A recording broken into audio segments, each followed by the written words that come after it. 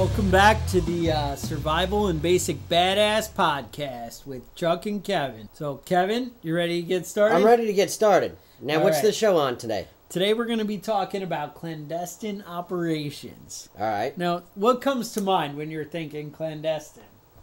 Spy, Torture. CIA, torture. Really? Yeah. So you're down for that, huh? That's what you think of when you hear it. I don't know. See- I don't know. I mean, I have thought about my ability to withstand torture. Have you? Oh, it doesn't sound good. I'm going to waterboard myself later on today just to find You know, out. I like to think I'm a good one with the pain and a little tolerance and put up with stuff, but I don't know. They've been perfecting it for You thousands wonder of years. where, how far it goes.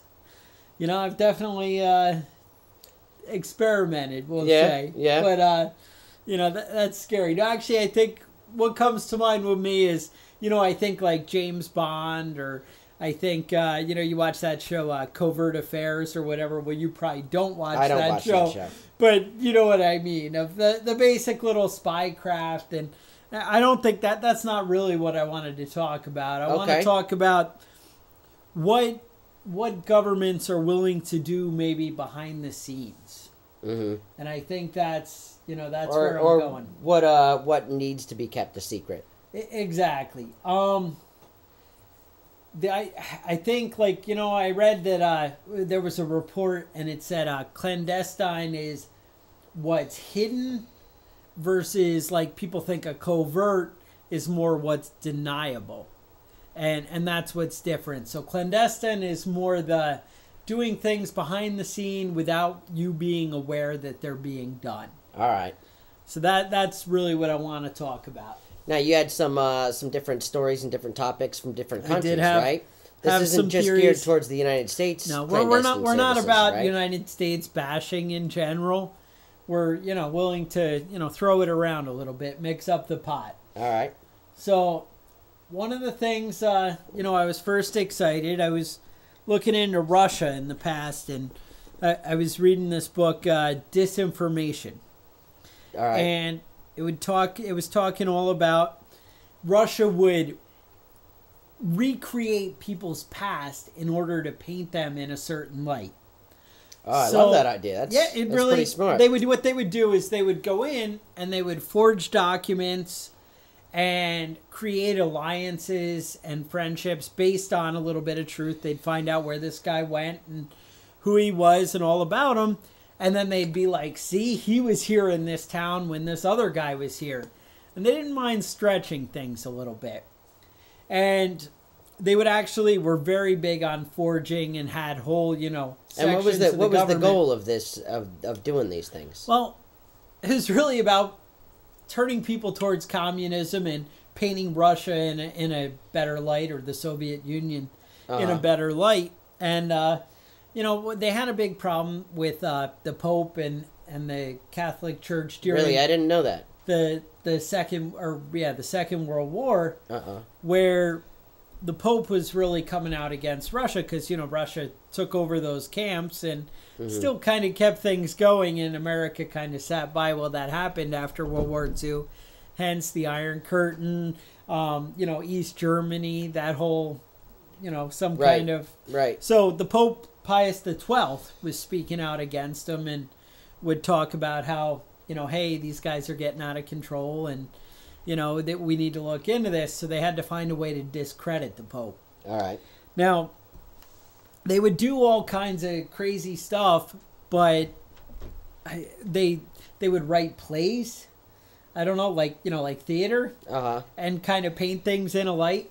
So with Pius XII, he was actually very supportive of getting the Jews out and trying to help them out and look out for them. But they would try and paint it as the exact opposite. And as him being very empathetic. So what they did in order to create the illusion, they went in, and it was actually the Romanians got together, it's part of the Soviet bloc there. And in Romania, they said, what we should do is we should go in and review the Vatican documents and see if we can find anything of the Pope's notes. And they call them the Vatican secret documents, but what it was the personal papers of the Pope. So they were like, oh, we want to go in and review them. And I think the best way to do it is, what we'll do is we'll ask the Vatican for a loan. So if we say, look, we really want to start to rebuild Catholicism in Romania, so what we want is like $1 billion loan, interest-free. But also when we do that, wouldn't it be cool if we could review the Vatican documents and, just showing good standing? Now, just a heads up, is that something that I could do, get $1 billion loan interest-free? If you want to help spread the Catholic Church, it might be an option for you. I now, they were willing to work with the whole country, so, who knows.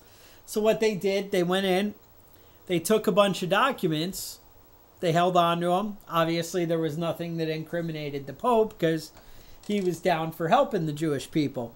Problem was, they just send the papers back and they're like, all right, no problem. And they didn't say anything about it. Well, then what they did is they had a German playwright write a play called The Sheriff. And it was all about a priest who went to the Pope and said, look, these Jewish people are being persecuted and harassed, and we need to do something to help them out. And in the play, the Pope would just say nothing. Now, what's cool about this is the Pope didn't say anything because it didn't happen. So it's really hard to deny something that didn't happen. You can't prove that. Right. Well, not easily. Not easily. And obviously you paint a picture. So they cited notes that they reviewed Vatican documents, and that's how they got a lot of this information. Also, they got a couple of unnamed sources in the Vatican, in the Swiss Guard, who were willing to, back this up and say, yeah, that did happen. I was down there for that. I saw that. So then in this play, after this priest goes to the Pope and he's like, yeah, we got to help these people. The Pope, like I said, says nothing and moves on. This guy ends up putting a Jewish star on his arm and is the great martyr and goes to the camps and he's trying to help people to their dying day. And throughout the play, they're showing the Pope in the Vatican while outside, underneath his window, there's Jewish people getting rounded up and taken away. And he's up there living fat on the hog and unaware and oblivious and uncaring. And they basically tried to go with the whole Pontius Pilate type thing. Where, I didn't make the decision, but you allowed it to happen. They clearly made religion out to be having a negative impact on the people. They did, which is a big goal with Russia, because it does conflict with communism. In most socialist countries, religion cannot live side by side with socialism. It has to be eradicated. If you're going to run a socialist country, you can't have other strong influences that aren't the government. The government's your bread and butter. Everything that you know, everything that you love, everything that you need to survive comes from your government. It's provided by your father or mother. But, Catholicism offers that out, the mercy and the giving to the poor, that sort of stuff. And, if you have another competitor for your affection, it's dangerous to your country. Your ideology. God can get in the way of that. Yeah, no, he's a big problem with socialism. So, and then the way they wrapped up this play was they gave a big speech to the priest, and he's on his deathbed and whatever, and he gives a plea where he says, God can forgive maybe the people who get caught up into this, but they certainly couldn't forgive a priest or forbid the Pope to allow such things to go on. And believe it or not, people really took a turn, like, and they painted it as the Vatican would turn its head and let things happen so that Hitler would spare church buildings and the Vatican and not, go after them. Right. And it was able to, they showed a benefit Catholicism, for the Pope. Catholicism really is what got Hitler elected as dictator. It was the agreement between the Nazi Party that they would vote for Hitler as dictator, as chancellor, as long as he agreed to not cause any problems, with Catholicism. And you could say that it shows a little bit of lacking of backbone on the Catholic side. Well, they've had their ups and downs throughout the years, but I'll stay out of that argument. Well, all right, for now. For now, it'll come up later. Mm-hmm. We can count on that. All right, well, I also like to paint the picture that, maybe we haven't always been that high and mighty in our past. You think that there's certain things that we've done that could be perceived negatively? We're willing to cross some lines, has been my experience. You have people out there like Noam Chomsky. I think you've read some of his books. Right. I don't know. I'm familiar with Noam Chomsky. He's not exactly... He actually, he is a big supporter of anarchy. He is a big how anarchy could actually function in conjunction with civilization. I don't understand that. He's never described it. Now, but he definitely brings some good points to the table. Interesting thought experiments. He does bring a lot to the table. Now let me ask you this about clandestine services in Vietnam. Tell me about. Do you think that the Vietnam War was? Who do you think the Vietnam War was won by? When, in a sense, all of the factories and manufacturing in Vietnam was destroyed by the end of the war. I mean, are they a good showcase of socialism if they have no means of production? I mean, is that a clandestine plan, or that's a Noam Chomsky idea? Is that the government, the U.S. government, only wanted communism to fail, not spread. Right. If it fails, it won't spread. Right.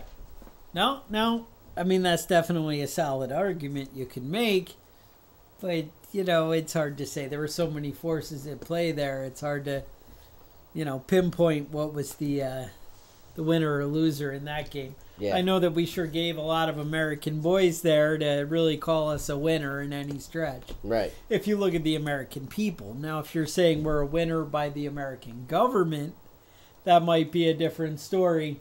But yeah, that's all left to be debated. We'll leave that to the college classes. All right.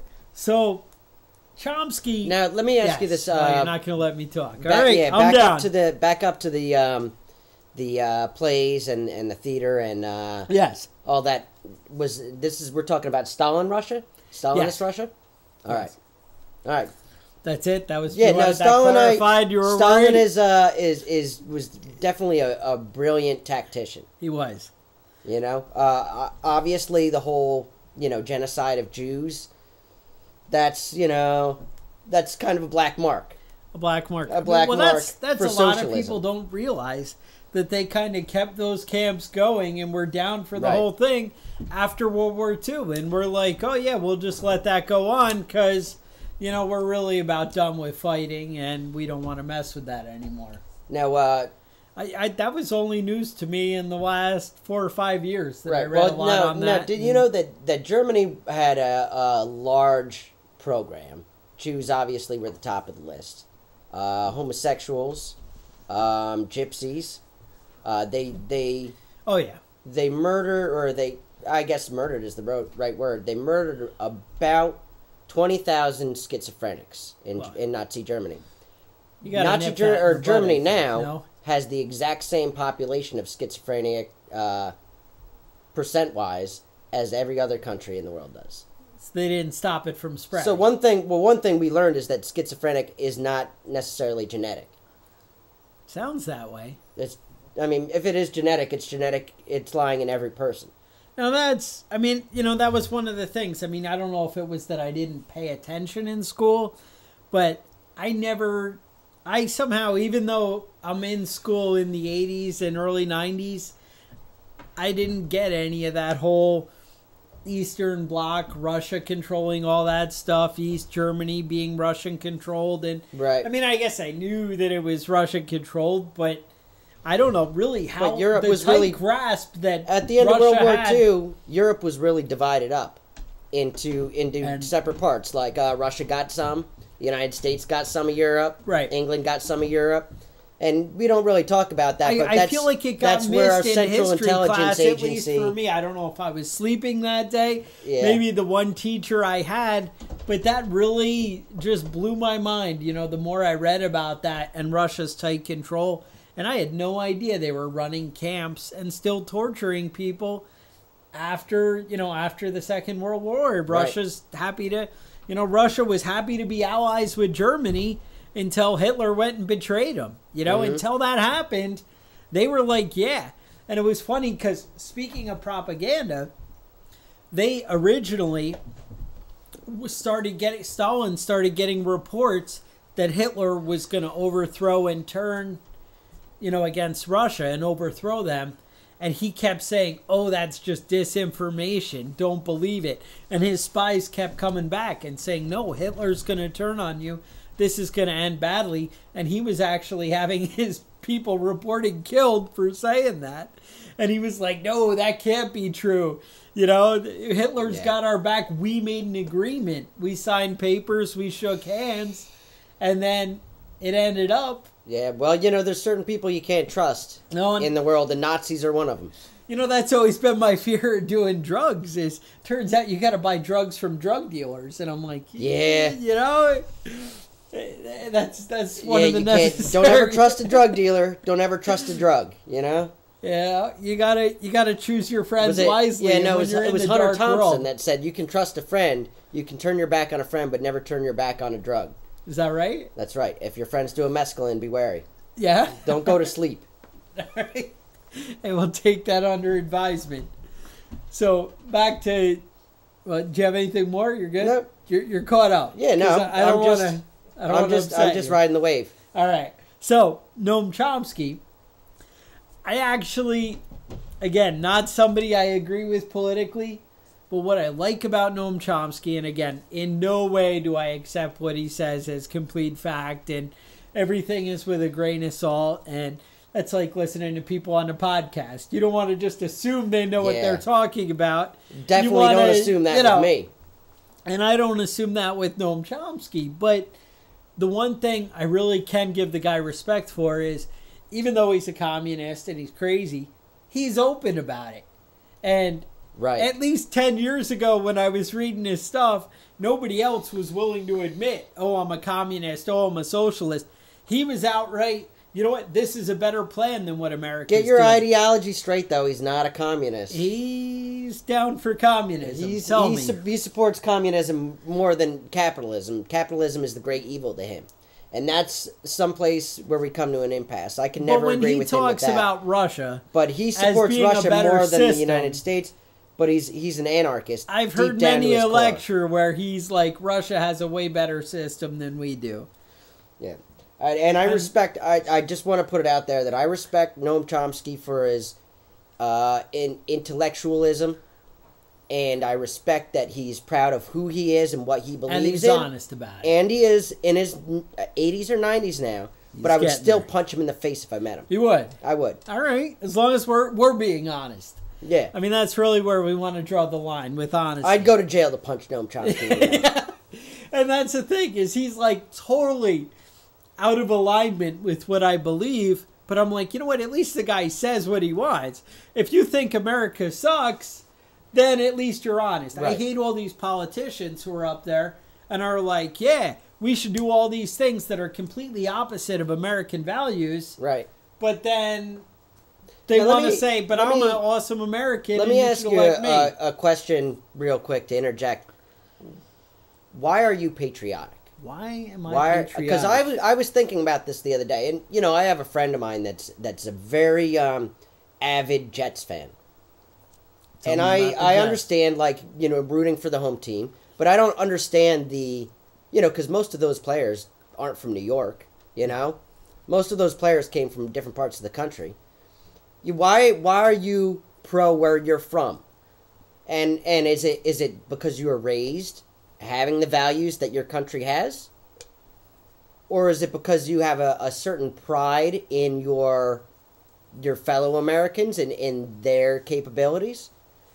Is it a pride in the sense that we as a country invented the first truly free government, because our government is based on the laws of nature, in a sense.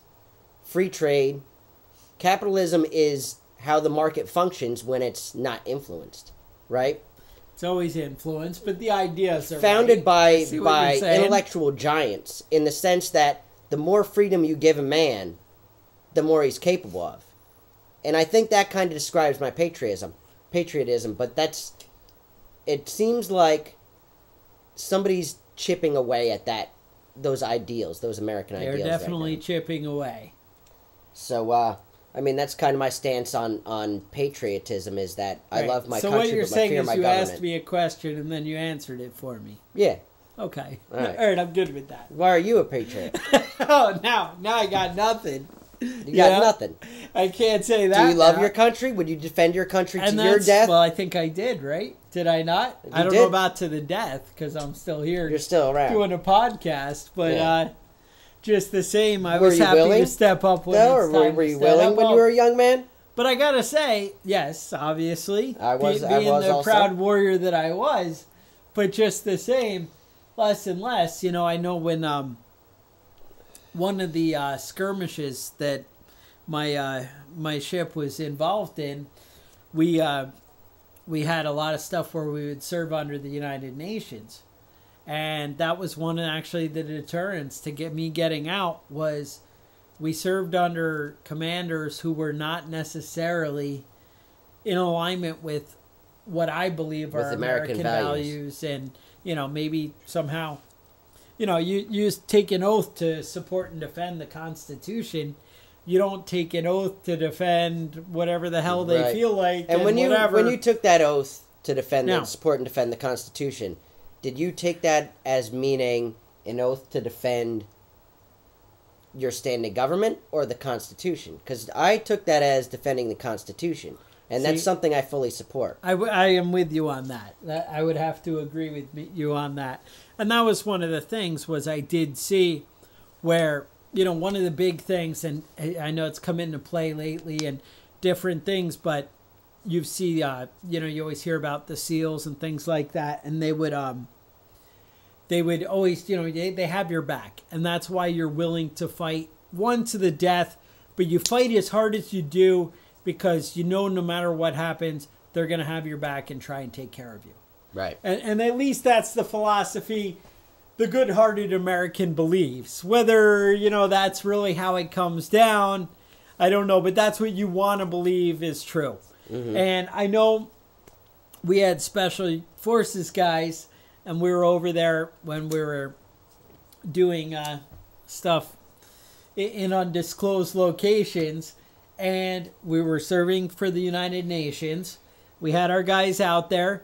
They got surrounded by 100 bad people, and 2 or 3 were on the inside, and the rest of the guys were on the outside.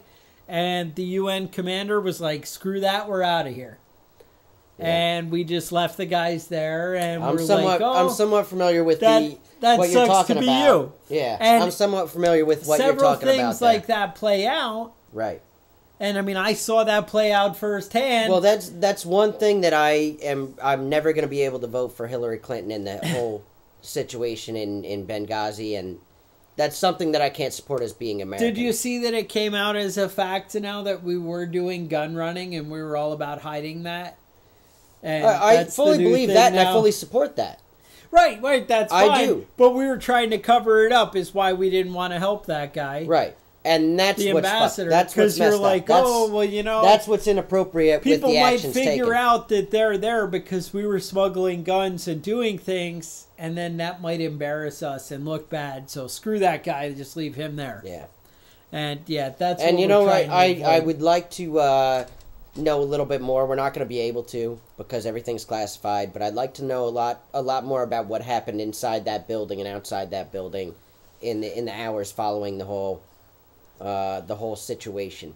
I'm not going to get involved with it because I know a lot of things that might have happened, but I'm not going to talk about any specifics because I don't know about it enough, and I don't think any of us ever will. And that's something that is going to keep me from voting for Hillary Clinton. CIA guys sitting off site, waiting, and, you know, they're American heroes who love America and they join for a reason.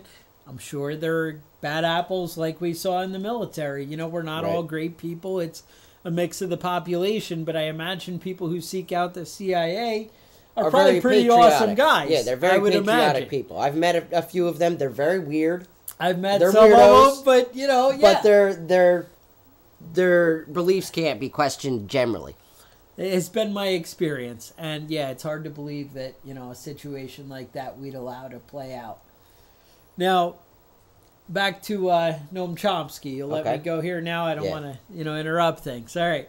So, Noam Chomsky, like I said, he, you know, comes from different places, but the idea is at least he's truthful and he, you know, with what he believes. You know, he believes to be true. I don't know all the documents that he gets. I don't know where he gets them. Right. But I don't know. Anyway, that said, moving along. Anyway, the other stuff, I was reading some stuff and talking to some people who were in South America. And we definitely have a sordid past of influence and stuff in South America throughout the years. And I guess that's, you know, I just, the more I learn about it, the more I'm shocked that, you know, what we're willing to do to change a political outcome. And, you know, it's weird because a lot of the time we weren't even looking for a capitalist or democratic outcome. And when countries would tend to veer towards capitalism, a lot of times we would go back to the dictator we knew we could control or manipulate. Right. And that I find disturbing because it seems contrary to American values. Well, you know, I think there's a large amount of greed when you're in a place that you can take a suitcase with $50 million to somebody. You know, when you have that amount of influence on somebody and you have that ability, I think that gives you kind of a big head, you know? Yeah. And you know, I think if you can control the outcome of an immediate situation by dropping money that isn't yours off to somebody that you disagree with, that's going to help with your outcome. There's a big draw to that sort of easy fix. That's true. I think that's right. And a lot of that money came from drug cartels. I know we were discussing earlier and other conversations. But yeah, you know, that's definitely something that...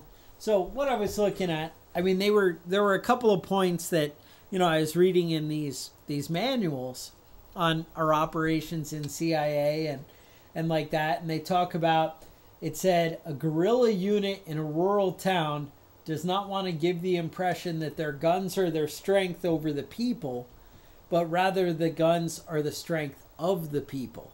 And so you try and create an atmosphere when you're embedded, and they were just right in there with the general population. And they would do things like they would hang their weapons or just leave them about to kind of set that casual atmosphere and be like, oh, I'm not here to oppress you. Right. I'm not the threatening force. I'm part of you. And it was also, you know, it was always about winning hearts and minds and really doing that and manipulating a situation. And it's just unusual to me. They would actually take the young men in the area and take them out and teach them how to shoot, teach them how to clean and work with the weapons, and build up a confidence that we're all part of a team, and it's all about, you know, building up that alliance with the people. And the people should feel that the weapons are there to help them against oppression rather than, you know, and it amazes me the more I learn and the more I read about it. I'm just like, whoa, you know, we really, you know, we really are willing to cross a lot of lines of how we do things. A gun has a large psychological impact. It does. And, you know, using firearms and being around people that use firearms, you learn to understand that quick. The psychological impact of an armed person threatening you or being your friend has a large impact on how your mind operates. It definitely empowers you, or empowers the people around you, and changes the outcome. We're very big on going in, and it was weird. What you do is everybody, the guys down there in South America, Guatemala, these different places, they would basically set up groups and meetings and get involved and find the right people, who are able to influence a lot of people. They said it was important to be able to influence a large number of people rather than a large amount of land. The more minds you could win, the more, control you had over an area. And the idea is you could have just one CIA guy with a bunch of locals, and you could kind of control and dictate how that moves, and by building the confidence and talk to them. And like some of the things that, really surprised me was they were down for like assassinations happening, and you could kind of hint and suggest at these type of things and allow them to happen without without really any, confrontation from our government, which disturbs me a little bit, I gotta tell you. Well, I mean, it shows what one well-trained, motivated person can do. And it is, in a way, mind control, It just Right. really... Now, I mean, the stuff that I read was about, well, you want to take somebody who they already hate and despise, somebody they want to see gone, and you're not going to necessarily suggest it, but you're going to allow it to happen and motivate it in the right direction, as long as you can control the outcome. And who replaces that guy, and is that somebody we can control and we can now, manipulate? let me ask you this. Do you think that's wrong? Do you think that's wrong to behave that way I think, for your country? I mean, do you think it would be wrong to arm Kurdish forces? To arm Kurdish forces. It's not, in a way. I just think people should be aware, and it doesn't... I mean, obviously, the general population, if everybody thinks like this and is aware of this, then it makes America look bad, and also it loses its effect. It doesn't have any value. You can't manipulate things if people expect them to be manipulated. And I guess that's kind of a big part of why I wanted to do this talk today, was I don't want you to be manipulated. Just be aware of what's happening and make sure your decisions are your own and where you're going. Now, and where do you get your thought. general day-to-day news sources? Do you watch TV? Do you watch cable? I listen to AM radio, so I am hearing, your local news and whatever with that way. And I think that's probably the most, influential. I don't really read the papers. I don't watch much cable news. I watch the debates. I watch whatever. I did even that every now and then I'll pick up the New York Post and the different newspapers we have in the area here. Yes. And they're not informing me on news though. Yeah, that's not where I'm going to get my information on the world. No, and it's really difficult to seek out actual information when it comes to foreign affairs. You really have to look for it. So I do a lot of my news. I kind of go through the channels, CNN and Fox and MSNBC, and then kind of coordinate that with different sources from the internet. I just completely disregard the newspaper anymore because it's all sensationalism. Yeah. But I mean, in a sense, that's what Fox and CNN are too. They do. But I mean, you have to be very careful where you're getting your information if you want facts instead of opinion. Well, I mean, opinion is something that you should make yourself, based on facts. I'm with you on that. But like you said, it's hard to weed through. And I mean, I think even if somebody is not trying to influence a discussion, right, it's still going to be in there. I mean, I think even if I portray a story to you, there's going to be an influence. I'm going to tell you vice versa. What's important to me. Right. Whereas that may leave out something. I know with my wife, we see things differently eye to eye, and she's always like, well, what about this? Did you consider that? And whatever. And I'm like, oh, no, that has no bearing. Don't even, And in my mind, it doesn't. but that Right. doesn't mean I'm all knowing. You know, I think that's even in a marriage how people work is you have the wife in theory is bringing sensitivity and compassion, whereas the man is the bringing the quick decision, the hard end of it, and the balance of the two is what make you right. a good person. In several senses, a misogynist. I am aware. am a very, very pro man. You are pro man. But I'm pro man in you the did things have that a He-Man woman hater sign in the bunker, didn't you? Yeah, that's on the outside door now, so the that they outside know door, not to come secret in. knock. And But yeah, there's a secret knock. I'm not gonna knock it out right now because it's secret. But what I'm getting to is there are definitely things that women are better at than men are, and one of those things is bringing a perspective of compassion into a lot of discussions I have that I wouldn't normally bring it into. Now, even though there's some profanity here, I just had to hold something back, just so you know. All right. But I think the point of what I'm saying is that there is an inherent value in any heartfelt opinion, and I'm definitely interested in listening to anybody's opinion. But my opinions are my own, and they're based on facts. They're based on feelings, and mostly facts because I'm a man and I don't have feelings. Exactly. Well, but it's good to have an outside definitely influence. Has been my experience that people, men make decisions on facts, and other people make decisions on emotions. All I know is when it goes down, I think it's good. It's healthy in a household. Yes. To have a peacetime general. Right. And a wartime general.